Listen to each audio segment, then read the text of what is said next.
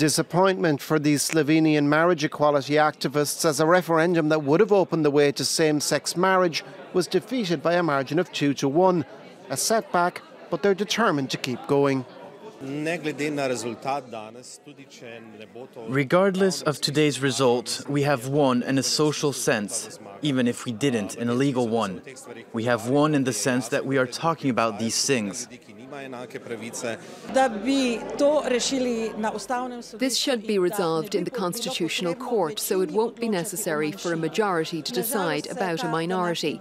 Unfortunately, that's what happened today. I hope and I wish that Slovenia belongs to the developed world and that it shows relatively difficult questions can be solved peacefully. Slovenia's left-leaning government introduced a proposal for marriage equality in March, but opponents, including the Catholic Church, forced a vote on the issue, citing concerns about children and the traditional family.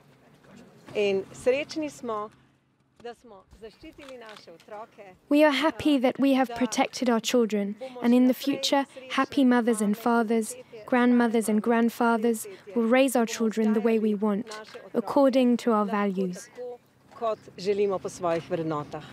Though the right of gay to adopt was not on the ballot, opponents of marriage equality warned voters that adoption would quickly follow. Voters in the small former Yugoslav republic previously rejected granting gay couples more rights in a referendum in 2012.